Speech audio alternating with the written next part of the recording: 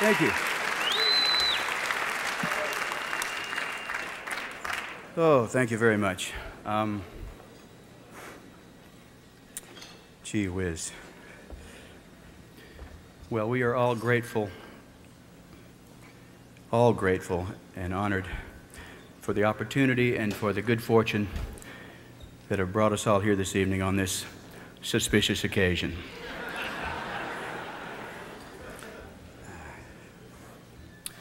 You know that the Hall of Fame is making money. I asked for a second bottle of water over here at my table, and the waiter brought me a check for 13 bucks.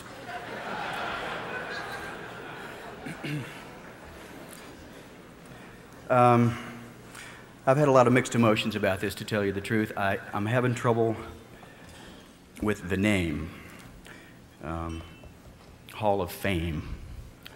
It's the fame part that bothers me a little. Here in the waning hours of the 20th century, in what we call Western culture, and in this age of media, friends, fame is just not what it used to be. It's become an ugly, ugly thing. And Andy Warhol was right. You know, anybody can be famous for 15 minutes. If you're sufficiently starved for attention and willing to be really obnoxious in public and make a complete fool of yourself, you too can be famous. In fact, I'm sure many of you later this evening will be famous or more famous than you already are. But I guess, you know, the line between fame and accomplishment is becoming very blurred. And I guess they couldn't call it the Hall of Accomplishment. But, you know, accomplishment enriches life, you know, and fame always comes with a price. And, you know, accomplishment, you know, fame is just a byproduct. I mean, I'm sorry. Yes, fame is a byproduct of accomplishment. But when a kid first picks up a guitar or a drumstick, you know, it's not really to be famous. It's because that kid wants to fit in somewhere, and he wants to be accepted, and he wants to be understood even. And so I like to think of this award as something that is acknowledging us not for being famous, but for doing the work. And I appreciate all the work that all these guys behind me have done. I want to thank Irving Azoff, without whom we wouldn't be here today. Well, we might still be here. We wouldn't have made as much money. Right. As I've said before, he may be Satan, but he's our Satan.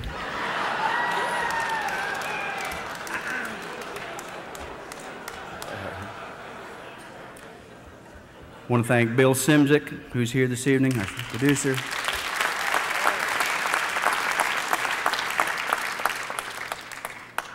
I want to thank Glenn Johns. Hell, I'll even thank David Geffen.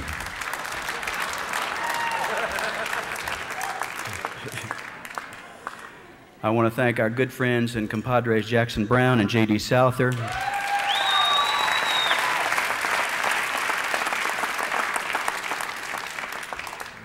Our crew, our many, many, many good men in our road crew. That's them applauding. Yeah. And it's been a good trip, and we appreciate it. Last but not least, I want to thank my family, my mother and my father, for believing in me early on and getting me that drum set and letting me play it in the house. And I want to thank my wonderful wife for being patient and kind and loving and understanding. Thank you all.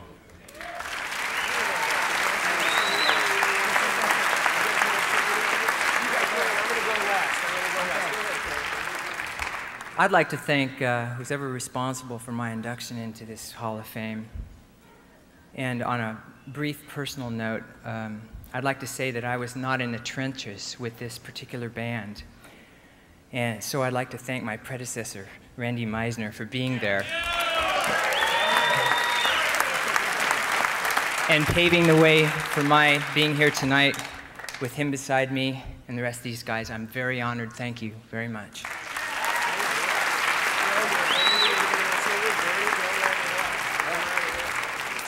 Hi, my name's Bernie Ledden, and I'm really honored to be here tonight. Thank you.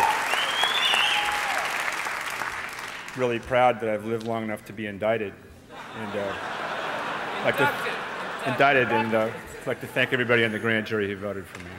Appreciate it. There's a few people, I echo the thanks to the people already mentioned, but there's a few people that are lesser known for having contributed. One I'd like to mention is John Boylan. He was Linda Ronstadt's manager and producer at the time that we got together, and had a lot to do with my being included in the first group of 4. And I'd really like to thank him personally tonight. I'd also like to thank a man honored earlier tonight, Ahmet Erdogan, and Atlantic Records for having funded David Geffen and Elliot Roberts in the starting of Asylum Records. And I know that Atlantic did a lot of the work behind the scenes in the beginning of the Eagles' success. And I'd like to thank them again. And I'm honored to be working for a label now that's distributed by Atlantic, Pioneer Music Group. And so thank you, Ahmet, I appreciate it. And also thanks to my family, appreciate it.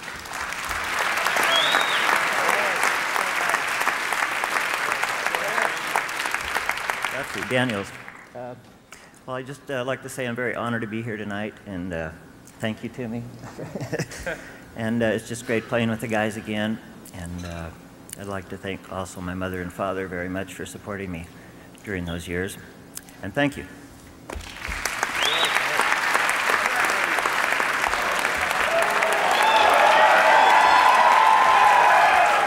Hey, how you doing? Briefly, I would like to thank the people from Kent, Ohio, Akron, Ohio, and Cleveland, Ohio for believing in me. I'd like to thank Bill Simzik for finding me in the middle of nowhere. I'd really like to thank Don and Glenn for writing those songs. Thank you, guys. Makes my job real easy.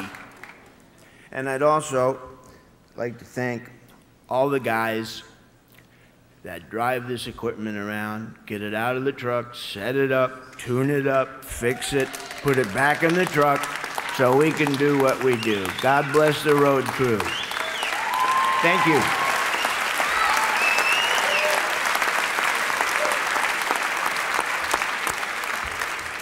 Charming outfit, Joe.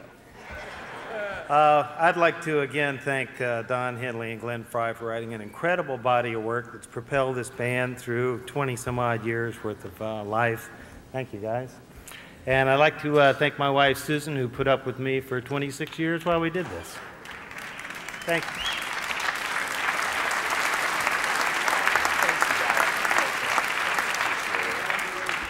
Well, I'm doing mop-up. There's much I'd like to say tonight, and of course we don't have time. I know it takes 25 years to like get in the Rock and Roll Hall of Fame, and then another 25 years till you get to play 2 songs at the banquet. So I know we want to like get this thing going, so I just want to say a couple of things. Obviously, you know, what's going on tonight is a lot bigger than any of the individuals on stage. Anybody who's been in a band knows what it's like to be in a band, knows what it's like to go through the changes, the relationships. A lot has been made tonight about disharmony. The Eagles were a very laid-back band who played music in a very high-stress situation. And a lot has been made, and a lot has been talked about and speculated about over the last 27 years about whether or not we got along. We got along fine. We just disagreed a lot. Tell me one worthwhile relationship that has not had peaks and valleys. You know, I mean, that's really what we're talking about here. And you cannot play music with people for very long if you don't genuinely like them. And I guarantee you that over the 9 years that the Eagles were together during the 70s, over the 3 years that we were together during our reunion, the best of times ranked in the 95 percentile, the worst of times ranked in a very small percentile that obviously everybody but the 7 of us have dwelt on for a long, long time. Get over it.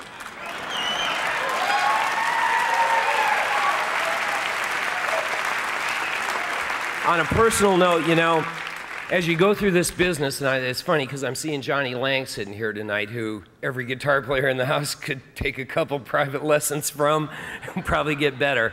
But you know, you get a lot of free advice when you're coming up in the business, and most of it we don't listen to. But when I was 19 years old, Bob Seger told me if I didn't write my own songs, I'd never get out of Detroit. I listened to him. I said, well, what if they're bad? He said, well, the first few are going to be really bad, but then if you're good, you know, they'll get better. The next bit of free advice I got was from David Geffen, who told me I should get in a band and find a songwriting partner. I did both, and we're all here to celebrate the fruits of me following David's advice as well. On behalf of all the Eagles, on behalf of all the people, we're so lucky to be enshrined with the people that we admire. The people who we're going in, I mean, we still, believe me, all of us can't believe that we get to join Fogerty, Robertson, Jimi Hendrix. I mean, the list just goes on and on. You honor us, therefore you honor yourselves. Thank you.